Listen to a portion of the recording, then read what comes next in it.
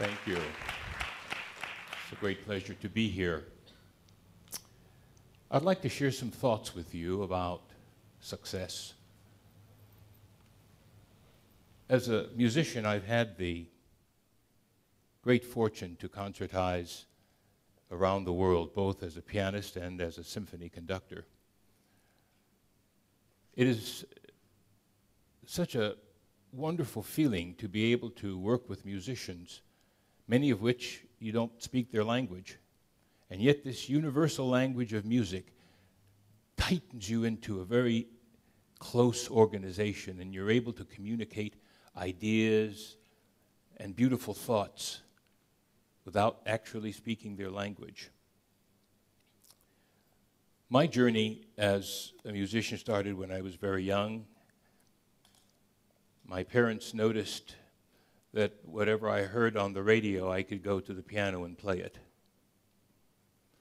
And so I was able to study with an extraordinary teacher by the name of Ethel Laginska. And within 2 years, I won my first competition over students who were 25 years old. It went very quickly, and I vividly remember coming back to Jamaica at 11 to play at the Ward Theater. I don't know if the Ward Theater still exists. I've been asked by many individuals, how did you achieve all of these things? What's the secret? They would say to me, you know, I dream of being a singer, I dream of being a pianist, I dream. And I've said to them, it takes more than a dream. Helen Keller, the great writer, activist, stricken with blindness, made a wonderful statement that changed my life. She said, the only thing worse than being blind is having sight and no vision. And so the difference between a dreamer and a visionary is that a visionary has a plan to get from where they are to where they would like to be. And I would like to share with you what I call the Adam plan. A-D-A-M. It stands for ability, discipline, attitude, and maintenance. Adam. There is I would say, a pernicious lie that is often told to individuals, sometimes to young people, with disastrous effect, that if you work hard, you can become anything you want to be. It's not true. It's simply not true.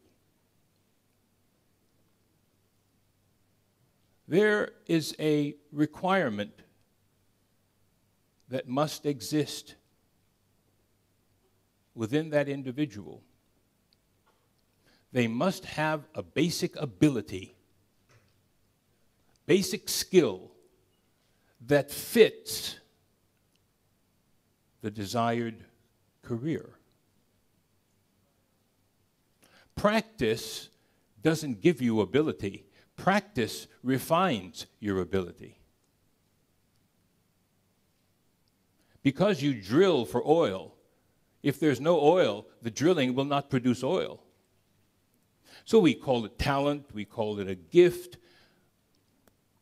but it is imperative that one assess what natural skills you have,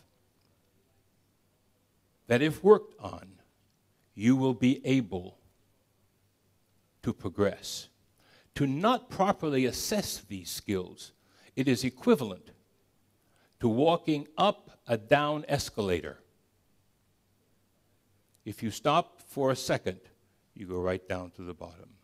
How many times have I seen young people who want to be musicians? Oh, they love music, they do anything. And they practice and they practice and they practice. But they never get any better. Because they have not assessed the skills necessary. Do they have the technical dexterity? Do they have the ear? And so whether by testing or by talking with someone who has achieved in that field to help you assess, do you have the requisite skill to achieve? Discipline, that's a rough one. I define discipline as daily self-organizing self. Daily organizing, self-organizing self. Discipline is a hard taskmaster. And you have to, every day, think about what goals you want to accomplish, how much time you have, and how can you use this time efficiently to accomplish this. When I conduct my orchestras and orchestras around the world, I do so from memory. I do not use a score. Recently, I was conducting Mahler's Second Symphony, an extraordinary work. Requires a very large orchestra, soloists, chorus. The work lasts an hour and 15 minutes. It took me a year, every day, putting in a little bit, a little bit, a little bit, to know what every player was doing, to know what I was going to do in every bar of music. Discipline is never trumped by the weather. It's never trumped by, I don't feel like doing it. Whether you feel like doing it, or whether it's raining, or the sun is shining, you do the work you have to do. And how many talented young musicians I have seen, tremendous ability, but simply did not have the discipline to do what they needed to do. A, attitude. That's an interesting word because it has two meanings in a way. In psychology, it's the whether you have a positive or a negative attitude about things around you. But aeronautically, there is a gauge on the airplane that talks about, it shows the relationship of the airplane to the horizon. And so there's a wonderful statement that says, your attitude will determine your altitude. Your attitude will determine your altitude. You can't go up if your nose is pointed down.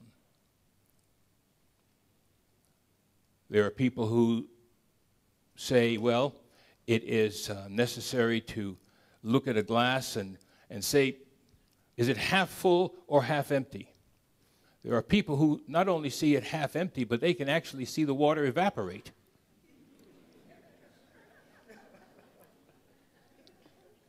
This kind of negativity destroys creativity. It is impossible to grow and to keep growing if you have a negative attitude. And so being positive opens the doors to extraordinary possibilities. Maintenance. I define maintenance as being the antidote for the virus of decay. The antidote to the virus of decay. Things left to itself decay.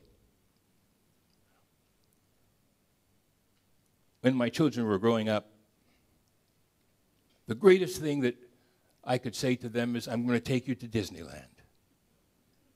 1, 2, 3 times a year we'd go to Disneyland, right? Same rides over and over again. My wife would take a book and sit down and read somewhere, and I'd traipse along, ride after ride, year after year after year, and I'd say, can't they get tired? Then one day, I happened to really take a look around me. And it dawned on me that Disneyland looked exactly the same as the day it was built. Maintenance. Maintenance is progress. If you can maintain, you can retain.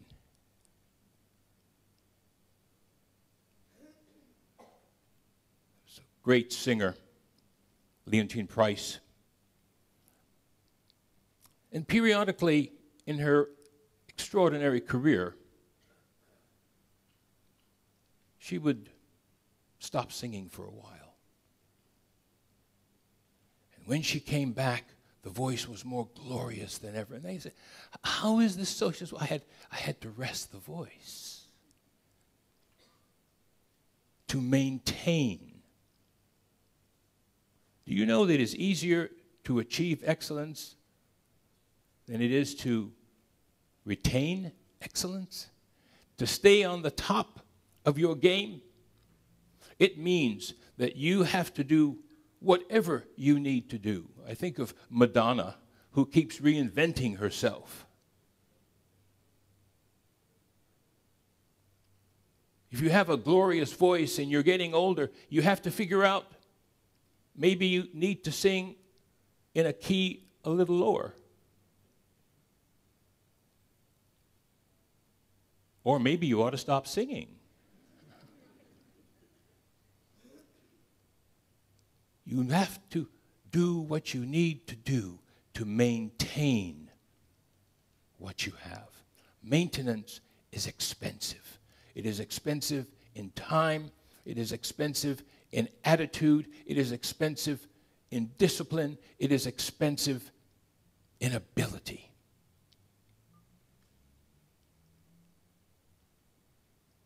And the greatest disservice we do to young people or those who want to achieve great things is not telling them the truth, sitting with them and helping them to work through what they need to do. What skills do you naturally have that can be developed? Are you prepared to be disciplined and to work regardless of how you feel? Are you prepared to have an attitude that looks up and out and seeks creativity? Are you prepared to do whatever you need to do to maintain what you have achieved?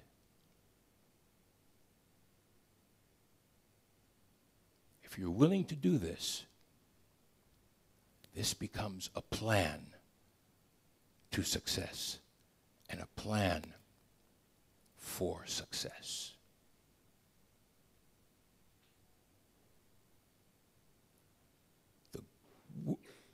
The one thing that is worse than being blind is to have sight and no vision. And so I encourage all of you, whatever field you may be in, young people, as you are moving towards some goal, assess your ability. Get help in assessing your ability. Be disciplined. Have a great attitude and be prepared to maintain what you have achieved. I thank you.